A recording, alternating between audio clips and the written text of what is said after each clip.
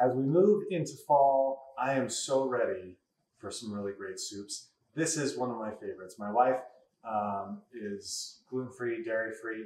Rhode Island clam chowder, no cream, and it does call for butter, but I substitute that with coconut oil. Turns out awesome. Let me show you how it's done.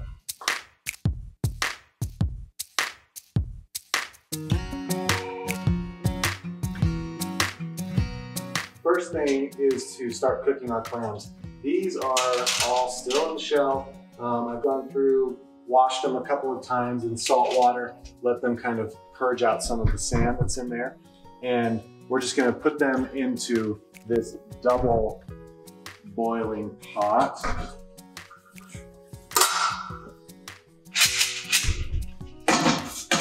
Right. And those will steam up real good. Keep that pretty high, and while that's doing that, let's cut some of our vegetables.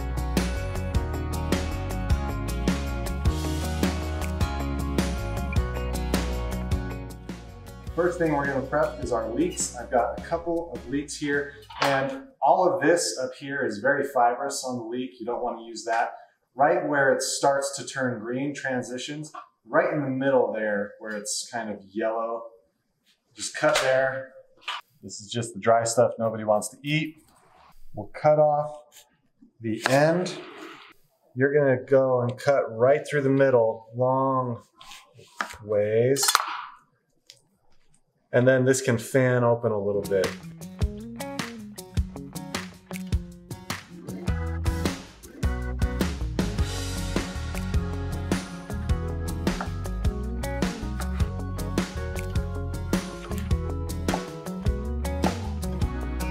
Six cloves of garlic. I'm just gonna take the stems off and chop them up.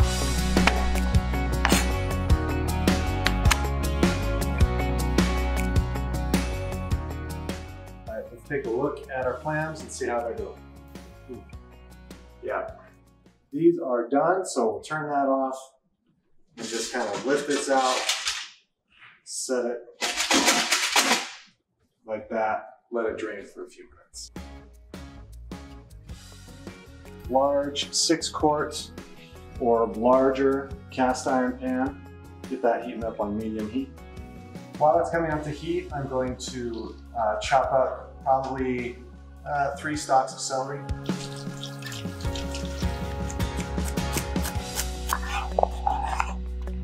The last thing, to chop up 5 strips of thick cut bacon and 4 links of smoked sausage, whatever kind you like. This is Polish sausage. A little bit spicy, but not much.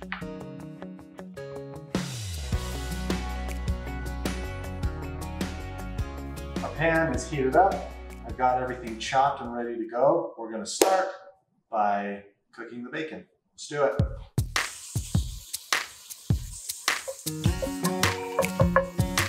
I'm going to add the celery and the leeks, the potato, and 2 bay leaves, a couple sprigs of thyme. We're just gonna put all that stuff in there, get it kind of sweating out, and we're also going to add in the smoked sausage.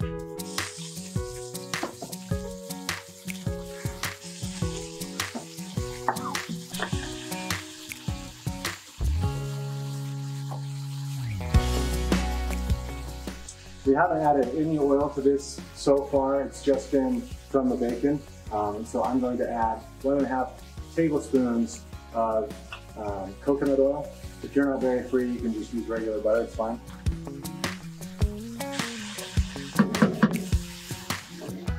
After a couple minutes of sweating, the garlic, just add that in.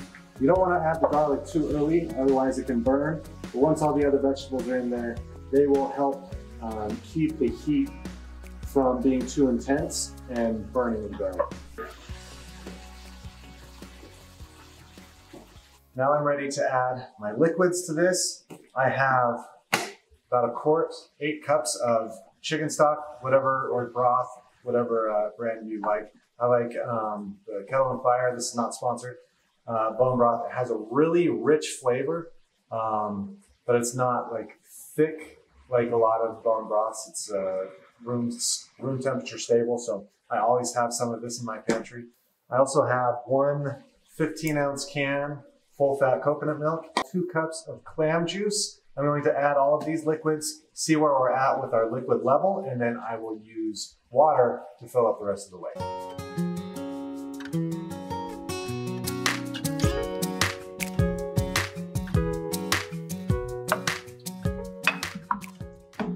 This is a pretty good level, but it's going to simmer and reduce a little bit. The potatoes will soak up a lot of that liquid.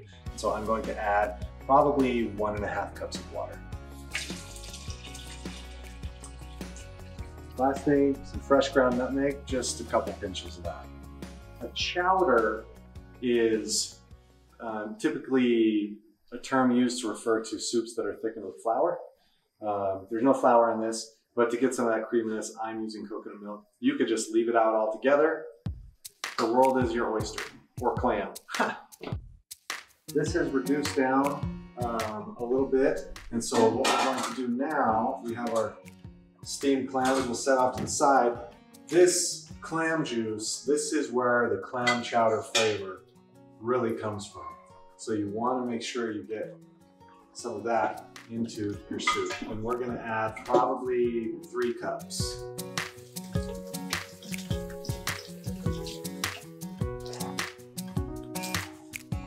I will say kale, not a traditional ingredient in Rhode Island soup, but neither is coconut milk. And it works, it's super good, so we're gonna add it.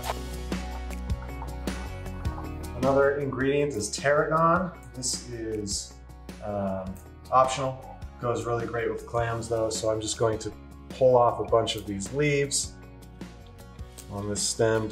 I'm not gonna use all of it for sure, just that, and quick chop. Last thing, a handful of parsley. Chop that up.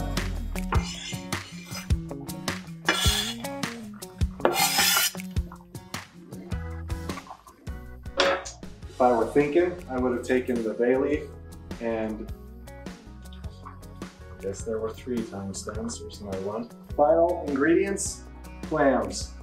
I like to serve with the steamed clams, so I just keep them in the shell.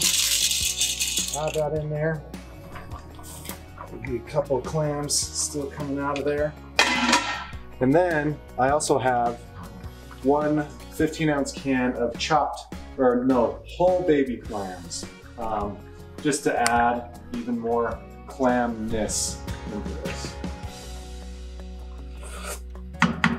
Oh snap, that's yummy.